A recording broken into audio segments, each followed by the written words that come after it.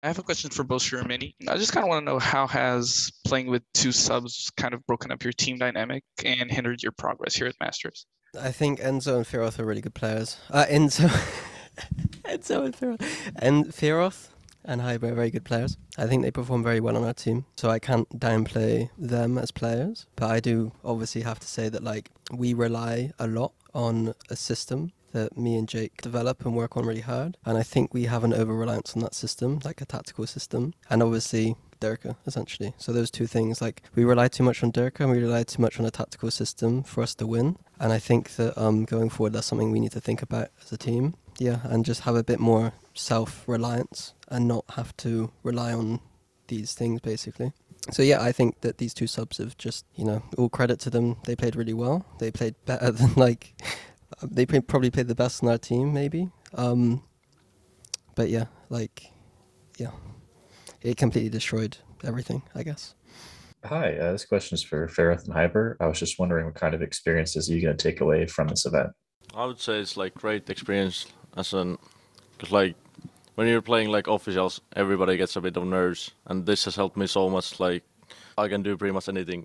Obviously, we didn't win anything, but like still, I felt like I can do anything. And honestly, meeting the guys and everyone from the team, like it's been very fun. It's definitely gonna be a memory I will remember for a very long time. Yeah, same. I think this tournament is gonna help me in the future because it's going to help me picture how important it is to have a specific preparation to play Masters and to actually win Masters. All the experience that both H1ber and me are getting here, all the experience that we got, it's going to help us for our future, like in our careers, because we have many challenges to come. And these games, you know, the focus you need to have, the tunnel effect, everything that could happen. And when like you need to be prepared to win, like you need to, you know everything before playing and having everything ready. And I know that if one day I have to play another Masters, I know what to do for the preparation now. That's it. Also, like watching both Mini and Boaster work has been like super exciting for me. I'm definitely like kind of looking at the game in another way now. I am definitely taking many things from this experience back home. Hey guys, I have a question for Boaster. Obviously, a lot of credit to Zeta as well. They played really well. What did they do that took you by surprise, or what did they do well in your eyes? I think honestly they stepped up to the challenge. I think that was the most admirable thing. They came in and they didn't show the kind of same fear and kind of hesitation as previous times where like the more minor regions come in and play. They really stepped up and proved why they deserve to be here as well. I hope that they also have a really kind of exciting game versus NIP as well. They made full confidence plays, abusing our kind of weaknesses, which was taking map control, I guess, and they did it really well. They traded together pretty well as well, and I think, yeah. So you guys obviously picked Icebox as it's been kind of your comfort pick for quite a while now. But obviously, I mean, you didn't win it today. So what do you think kind of went wrong? I think that Chamber picked us apart. On our defense, we didn't know how to play around the middle of the map very well. They abused that lack of kind of macro understanding of the comp. We had a comp change that I think we had some holes in. And obviously, having 10 days to practice with two new players is kind of difficult to fill those gaps. So we saw that happen.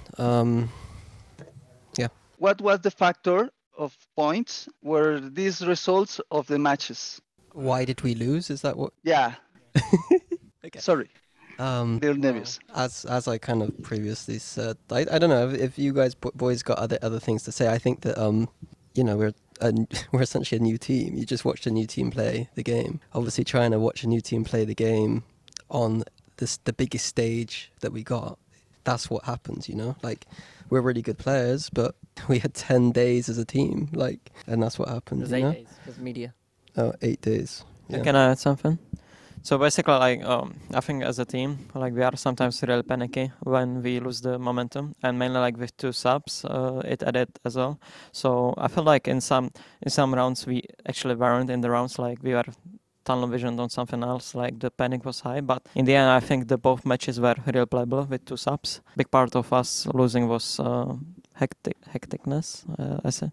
Hi, this question is for Minnie. A lot of people have kind of pointed to Chamber as probably the most important, and a lot of people have kind of explained the stats behind it, with a lot of players coming in with incredible stats on the agent. I was wondering if you kind of agree with that sentiment, and if you think that teams that kind of don't have a strong Chamber player at this event currently are kind of behind in the meta. I generally disagree that Chamber is necessary in this meta. I think that he's very good if you've got someone who really shines as like a duelist kind of Sentinel player, but I don't really agree that you need it like over a Jet, for instance. Like, I don't think we should have Derke playing too much Chamber, and I don't think Magnum should play too much Chamber. There are maps where I think it's really good if you really think about it, but it seems like a lot of teams right now are defaulting to it just because it's a flashy agent that can get a free kill and dash away kind of thing. I don't think it's that necessary, to be quite honest. I think it's quite lazy sometimes, the way some people are playing it. Obviously, people are always going to think it's strong because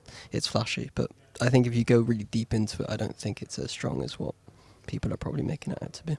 Hi guys, this question is for Minnie and also Boaster. It seems like the team was able to use this event as a way to uncover some of your guys' weaknesses and maybe a reliance around Derke. When you guys do implement Derke back into the team, how will you use this experience to grow past these weaknesses you saw? Is it more time reviewing these VODs, or does it stem around changing the practice to diversify your playstyle? It's not like this event uncovered this. I think that there's been something we've thought about a lot. Like, there's no secret that we rely on a system, and we rely on Derke sometimes to get us out of sticky situations. Like, he's one of the best players in the world, and I feel fucking terrible that like he's in the hotel room right now, like not, you know, he's been in quarantine, like waiting to play, and like I don't blame anyone sitting here for that, but it's a sad reality that one of probably the best player in the world is trying to get out of quarantine right now, you know, and he can't play. As for like the future, I think it just comes down to hard work, to be quite honest, and like it's a reality check that like this is what happens if we don't